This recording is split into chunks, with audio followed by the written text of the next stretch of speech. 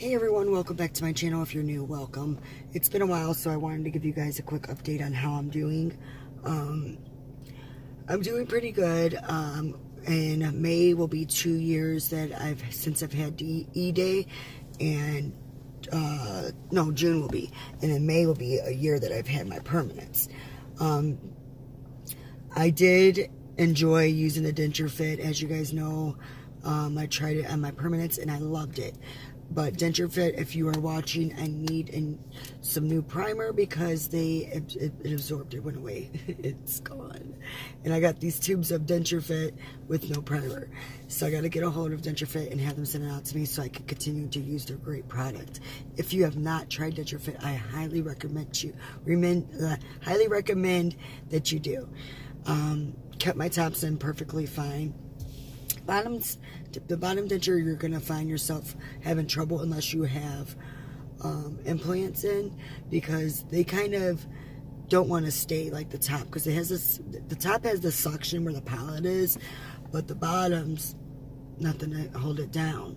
So unless you have the implants down here, or you have other teeth with a partial, even sometimes that doesn't keep them down, you're going to want to use some kind of reliner, either a soft reliner or a hard reliner. The difference between them both is with the soft reliner, you could take it out. Hard reliner, it stays. Hard reline is usually after you're in your permanents and they've shrunken quite a bit. After a year that you've gotten your perms, you're going to get a hard reline. Soft reline you can have in between throughout the process of having either temps or even your permanents.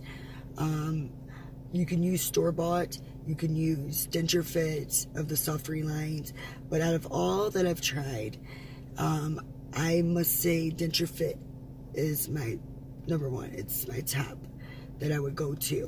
So yeah, I'm gonna get on it, trying to get a hold of Denture Fit to get the primer.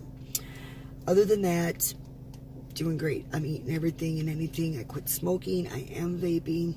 So I did put on quite a bit of weight from not smoking. But and then you guys can know, you will eat. I eat everything. Meat, everything. But even with vapors, I still soak my dentures in Stain Away, and I use Fresh and Bright.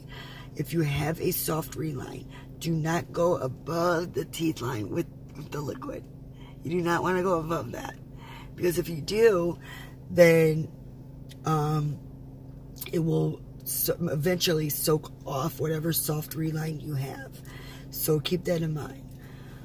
Alright guys, I just want to give you guys a heads up on what's going on with me. If I find any new products, I will bring them to you here or in my group. If you're a woman and you are in my group, you will get all the news. Usually first in my group does. But other than that, I will catch you guys later. See you later. Bye.